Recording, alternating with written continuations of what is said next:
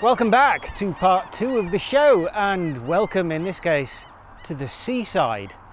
I'm here in western France at the little town of Cap Ferret. It's a holiday resort just down the road from Bordeaux. Very posh it is too, but not quite as posh as the place I'm about to visit. It's just a couple of 100 meters up the road. It's called Hedonic, and these guys make some exceptional looking motorcycles. Hedonic has grown out of an established business run by Serge Eitz, who made a name for himself in the world of classic Porsches. If you want to find yourself an older Porsche, then he is the man to talk to. But over the years, this passion for the combustion engine has led to him doing much more than merely sourcing the cars, as Laura Gauthier explains. We are taking classic cars from the 1950s and restoring to last built. So we just put everything apart, and our craftsmen in the workshops redo it to the client's demands. So we have unlimited possibilities to upgrade the car and put any options possible. Actually, we have two types of clients.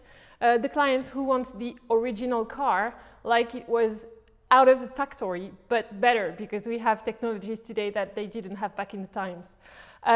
Or they can ask for, which is more or less the trend right now, for an upgraded car, like the car out of the factory, but with options that can make, you know, driving easier day by day. For example, like with the disc brakes, well, we can do anything. Fluent in German as well as French, Serge's English doesn't flow quite as easily, so he lets his staff do the talking. Helping us learn what Hedonic's bikes are all about is Gabriel Moulema, who has only been with the company for a year to help build the Hedonic brand, but as a biker himself, is clearly bursting with the same passion as his boss. They're all like very particular, and they look very massive, very impressive. Like, I guess I'm looking like quite small in front of this motorbike, because that's the Hedonic look. And there is also some other characteristical elements, the aluminium and the handmade pieces of aluminium. You can see also the black cross in the front light, those big scramble tires. And there are also some braided metal. I don't know if you can see those details. So those are all characteristic of the Hedonic look. All come from Serge's mind, who say, oh, I have an idea, it could be nice to do that or that. Oh, I have an idea, something could be nice. And then he was like, if we have a bright line on the fuel tank, that will do the RPM. So it just, and then he get in touch with our workers, and then they say, yeah, we could do that.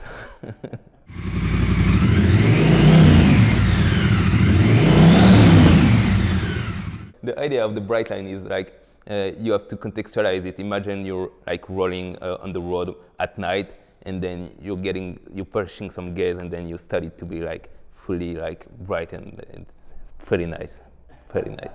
The donor bike are Triumphs, but we only keep the frame, the engine, and sometimes the fuel tank, and the whole other part are completely recreated. So it's the base, but only the base. Actually, we are working with specialist workers in each domain, and they are working for us for the motorbike, but they are also working for the cars, or even for that chair, as I told you, which is in aluminium. So each one have his specialty. Always French, yeah. That's the specificity of Hedonic, is that it's a French brand, and everything that we do is did in France, is made in France. Sorry. The most work on those bikes is about metalwork and crafted pieces. So I guess more than 100 hours of handwork is done by our workers. It's absolutely crazy. I feel like it's not more, but it's like really a piece of art, not only a motorbike. Upholstery, yeah, it is a specific skills that we have here in Hedonic because we need that for the cars, we need that for the bikes, we need that for many stuff. So the leader of the seat is made by our worker, and it's specific to each motorbike. And sometimes the seat is designed by a certain brand designer or something. We do a lot of collaboration too with the seat. So each seat is unique. You can see on the Harley, this one have been like pretty much custom. Those one are called Neos. Those one are called Amazing. But actually Neos, we've made like 9 or 10 of them. Amazing only one, and the Stardust only one also. But so for having seen the Neo cruise in the Cap Ferret here, I can assure you that if you're on it, like your pleasure is done. So I really love the Neo, this really massive impression that you have when you're riding it. But on the aesthetical part, this one is like absolute beauty, absolute beauty. The bikes are not made specifically for each customer, even though each bike is unique. But the process can be a bit mixed. The customers see a bike, it's already sold, but it can like influence a bit the next one. Hedonic is like a concept of personalization and bespoke vehicle. So it can be for every vehicle. It can be for car, it can be for motorbike, but it can also be for electric bike or some small stuff. So Hedonic is not only about cars or about motorbikes. It's like a more lifestyle brand. I do love the bikes out of the business. I would take this one, the black one. I love it. I love it because, I mean, it's really sober and, you know, I like the shape of it and the technology on it. Can't argue with that. They are very good-looking bikes. The big, chunky wheel look is definitely something of a craze in Europe these days.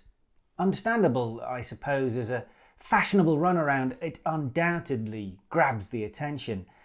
I will, however, have to get myself a ride on one at some point because I'm intrigued as to how the ride and handling is affected. Hedonic is pursuing the same kind of proudly homegrown vibe as Bax Motocyclette, who we had on the show recently. French artisans in leather, metalwork and fabrication, giving a new French identity to distinctly British and American bikes. Having said that, this is the only time I've ever visited a bike emporium and fantasized about leaving with a car. Both his 2- and 4-wheelers are desirable, but those Porsches, oof, lovely.